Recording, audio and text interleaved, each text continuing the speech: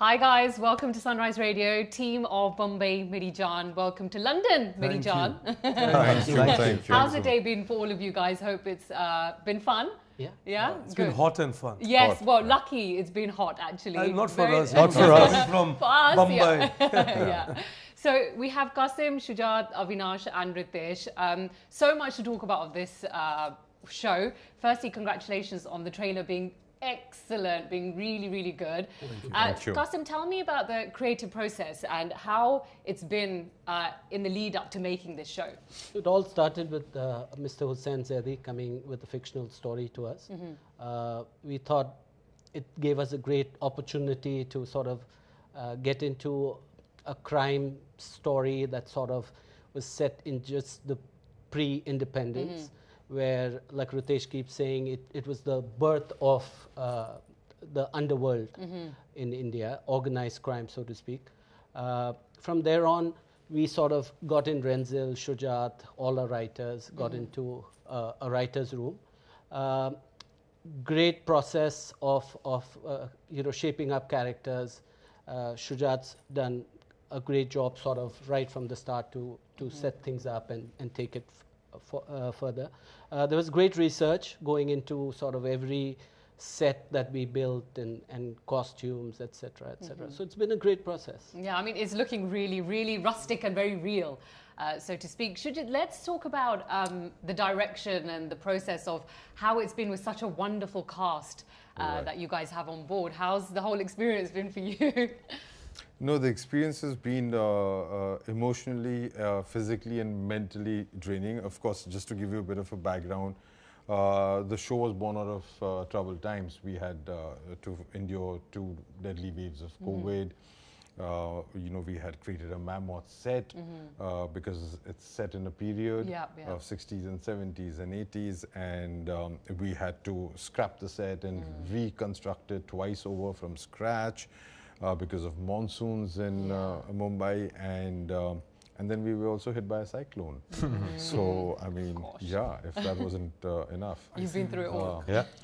Yeah. So the experience has been, it's been fantastic. It's been a great learning experience, and of course, it couldn't have been done without the grit and the determination of each and every person involved in the project. From my amazing producers to back up something like this for half a decade. My actors were a really tough time because this was shot over a period of 3 years. Wow. And every time we had a stoppage, and then to go back again, the first stoppage happened for a year. And to come back into character, come back into that shape and, restart.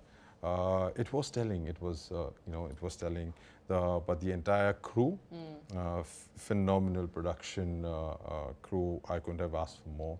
All my head of departments, my director of photography, my costumier, hair makeup stylist, the amount of work the production designer put in terms of the research and the elements that had to go in. It was fun. I mean, we are filmmakers, and this is who we are, and this is what we do. So. It was great creating this world, and I personally had a terrific time. You ride through the emotions. Yeah. Did you at one point, or at any point of, the hard stuff that you went through, did you ever think, okay, should we just leave it? Let's just stop and let's just... No, actually, the thing is that, each one of us really believed in the story. And we were coming from a individually very personal space because everyone wanted to really tell the story. It's also, see, you have to understand cinematically, it's an opportunity to tell something like this, right? You don't get stories like this every day, especially for me, for a filmmaker, And it never crossed my mind to that, or it's ever going to kind of stop. Of course, nature was playing its own course. But besides that, I don't think any of us had any doubt, even for instance, that this is not going to happen, or we should just let it go. Yeah, well, I'm glad you didn't, because it's looking really good. Avinash, moving on to you, I think last time we spoke was many years ago for Tu Hai Mera Sunday. That was 2016, maybe? 16, yes, I that think was 16. A long time Long ago. time back, The projects that you have done since then has just been phenomenal. It's been so wonderful to see you grow as an actor.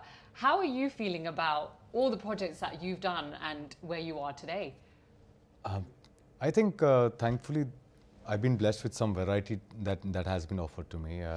One can only do what is offered to them. Yeah. And I'm just glad and grateful that filmmakers and producers can think of headlining film and shows with the kind of variety that has been offered to me. I just feel grateful about that.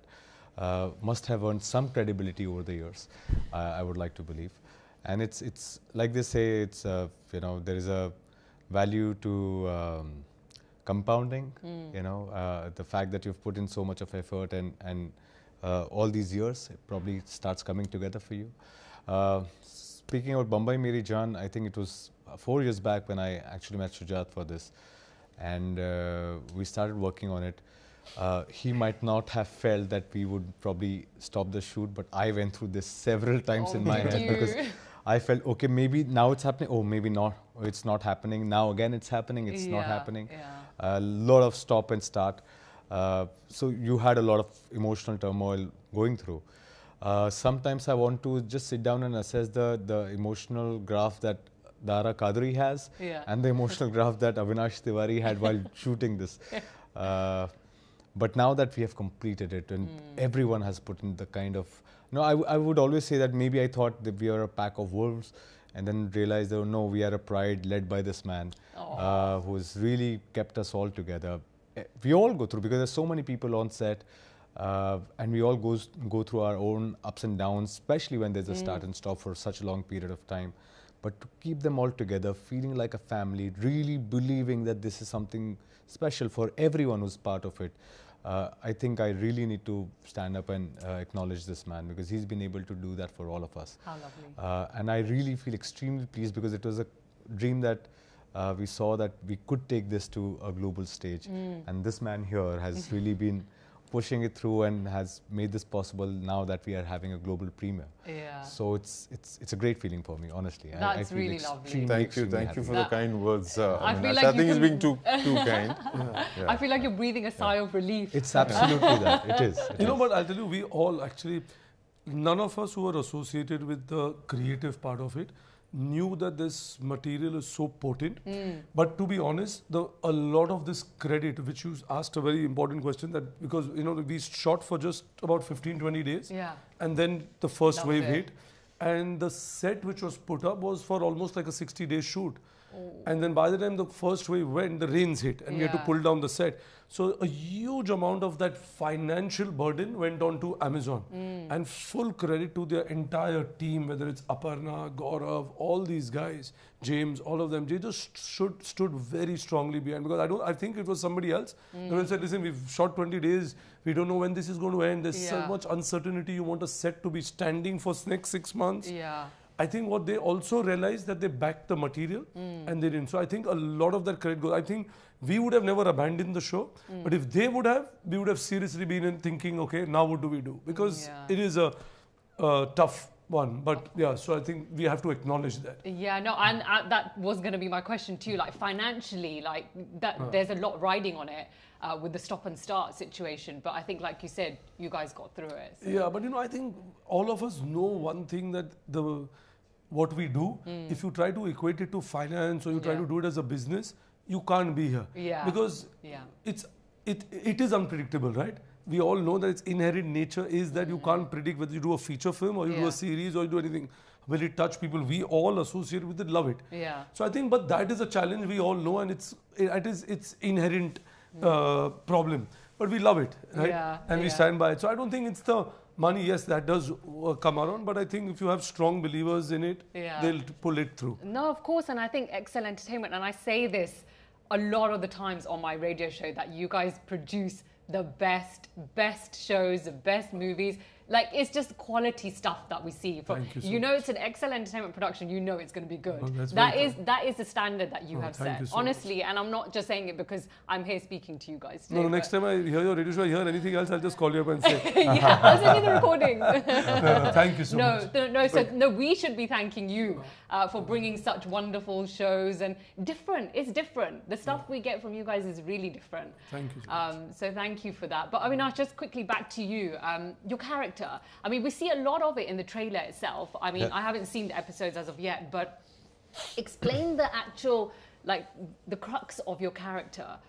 Well, a man turning into a monster, and in the social, political, geographical situations that he was born in, a family which is poor, so born into poverty, a man dealing with hunger, getting this desire to be, wanting to be a provider and protector of the family, and until the greed of power hits him.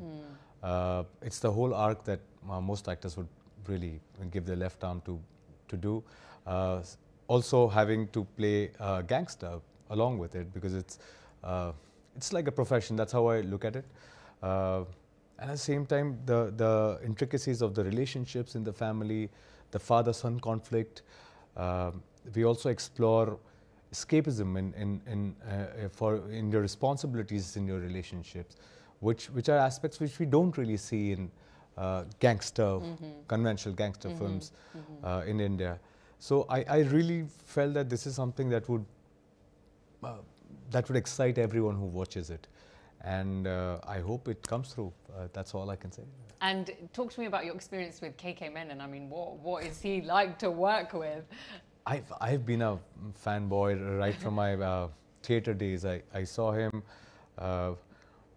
Apart from his acting, I would always see him surrounded by women, and I would be like, this is the man I want to be. And I would see, I still remember there was an article saying an intelligent woman's man, and you know, back in 2003, 2004, and he was someone that you looked up to. The first day we met, we did a reading. I still remember I didn't have the guts to go and talk to him because I felt he would be offended. He's having his own time. Met him at a theatre show, and I still didn't say hi to him after we had done the reading. I think that kind of awkwardness between us, and we maintained that through the shoot, has kind of come through in the show also. Sir. You know, that relationship, there's the awkwardness. And we kind of made use of it, both of us. Like, we hardly spoke. We would sit next to each other, but maybe once in a while. And we've kept that, and it's probably come through. So maybe there's some honesty that you see between Dara Qadri and Ismail Qadri. Nice. Well, that sounds really good. I'm really looking forward to it. Thank you so much for taking the time out and having such a wonderful global premiere here in London. It's much needed. So thank you so much. And good luck. Thank you. Thank you.